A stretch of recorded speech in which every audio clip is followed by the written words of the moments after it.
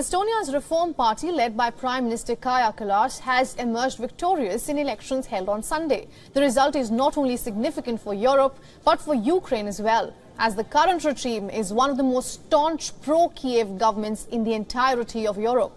The centre-right Reform Party won the general elections by a huge margin. The results were announced on Sunday, and it secured nearly 32% of ballot votes in 101-seat parliament. The figure, which was closest to that, was 16.1%, secured by the far-right Conservative People's Party, also known as Estonia's EKRE party. However, in order to stay in power, Kallas's party will again have to form a coalition with one or more parties. And if she succeeds in crafting a functioning coalition, then it would cement the Baltic nations' pro-European direction. After the results were announced, Kallas said that her party is now in a strong position to form a coalition government that would keep up calling for pressure on Russia. She also mentioned about other plans that will be pursued by her government.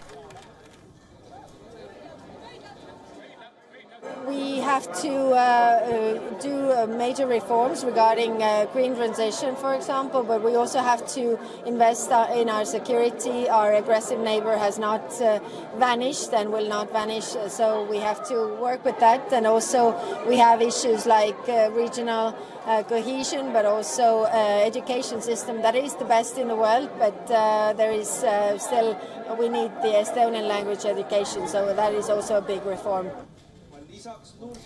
However, challenges are not over for the Prime Minister. The chairperson of EKRE said that the party does not recognize the results and he plans to challenge the election results in court. My first reaction is that I don't believe and I don't trust the electronic voting, and I don't think it reflects the actual will of the voters. You see, the skepticism around the electronic voting system is not new in the Baltic nations. Since 2005, Estonians can cast their votes online from anywhere in the world in both local and parliamentary elections. This provoked a lot of political discussions about potential cybersecurity issues. Despite the backlash, online voting process gained popularity in the country. According to reports, in 2019, around 43.8% of all voters in Estonia's parliamentary elections casted their votes online, and 46.7% of voters in the European Parliament elections.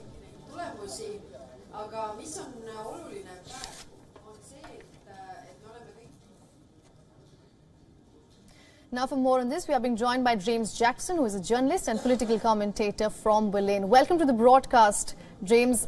I want to get straight to the point. In order to stay in power, Kallas will need a coalition again. How optimistic do you think you are about this, and how will it shape Tallinn's stance over the war in Ukraine?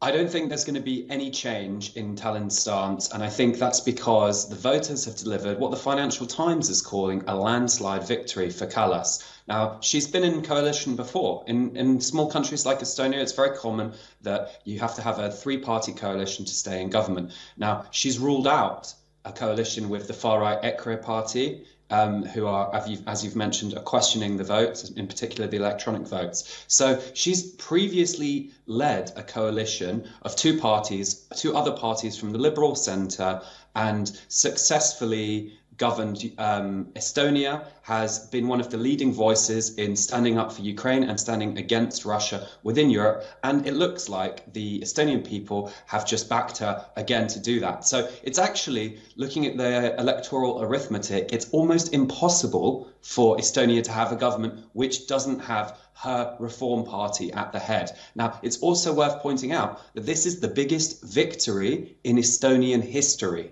So she's won more votes than anyone in the past. She's, of course, from a traditionally ruling party, but she has beaten all previous records. So this is despite the fact that Estonia has put an entire 1% of GDP into supporting Ukraine, which is a huge amount, and the fact that the country is suffering some of the worst inflation in the world with 19%. So some of the worst in Europe, at least. Now, in such a difficult situation, you might expect voters to get cold feet, to question why they're spending so much money on a fight that they might not see as theirs, why they're suffering so much from the rising cost of living. But what they've done is, with their history, Estonia, of course, was part of the Soviet Union for a very long time. All right. And before that, the Russian Empire. They've backed Kallas, and they've backed her coalition partners as well. So the political arithmetic is on her side. She's going to stay in government. All right, James, let's digress from the politics a little bit. Estonia is one of the most digitally advanced societies in the world. In 2019, about 43.8% of the people voted online. But there are apprehensions emerging now, especially from the opposition. So what is your take on this? So the preliminary figures I've seen actually show that this is the first election, 51%, where the majority of people voted online. So this is actually a record. It's not just for the small nation of Estonia, 1.4 million people, but I would say worldwide this is a big deal, because 51%, according to preliminary figures, the majority have voted online. Now, they have quite a sophisticated method of doing it. I don't think we need to listen to EKRE too much here. They lost seats and they are trying to find excuses, it looks like, to most analysts. So in Estonia, everyone has a government ID card, and you use that to vote, and they have a way of encrypting that. The system is called MixNet. It's quite sophisticated, and I think voters do trust in it. So there's no reason to listen to people who've lost the election trying to make excuses, because they did do badly in online voting, partially because young voters prefer online voting and they don't like EKRE.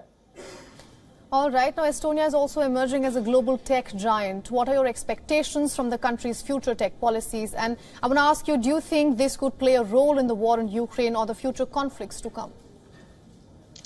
Well, I don't know if it's fair to call it a tech giant, because Estonia is a very small country, but you could say it's a David against the Goliath in the tech world. So is it going to play a role in the war against Ukraine? I think having security and a further investment in security is more important than in cybersecurity. As we've seen previous to the war, everyone said that Russia had excellent hackers, that they could defeat countries simply through cybersecurity attacks. But what we've seen is, through the war, what really matters is conventional forces, and Estonia has been supportive of Ukraine through that. So I'm going to say that it's good for the Estonian business, it's good for the startups, it's good for tech policy, but in terms of the war on Ukraine, what matters there is conventional forces.